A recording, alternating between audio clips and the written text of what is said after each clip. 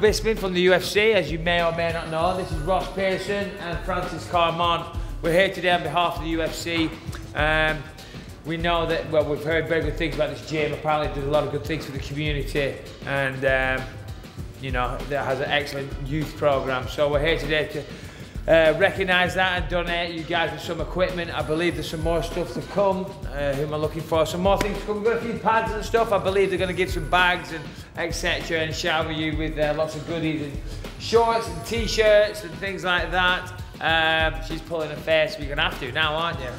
Come on, UFC, step up, give him a lot of equipment. But we had this man Damien here does a great job, and that's about it in a nutshell.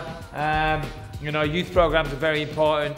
It was great for me growing up. You know, I was kind of going down the wrong path when I was a kid, and I found sport and I found mixed martial arts and boxing and martial arts, and kind of turned my life around, and you know, it gave me focus and you know, helped me make something of myself. So things like this are incredible. So we just wanted to come down, say congrats to everybody that helps run the program, and all you guys for being involved, and give you some free swag. And that's about it. Here at Miguel's we work within the community, primarily with the local youth, just helping to keep kids off of the street, trying to have that close impact with them to keep them out of trouble, keep them focused on obvious discipline sports such as boxing. I was joining the wrong gangs and everything like that, and I was just running around doing stupidness.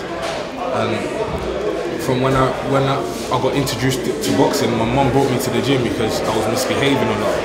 And from boxing I thought, you know, I can do something that can change my whole life around.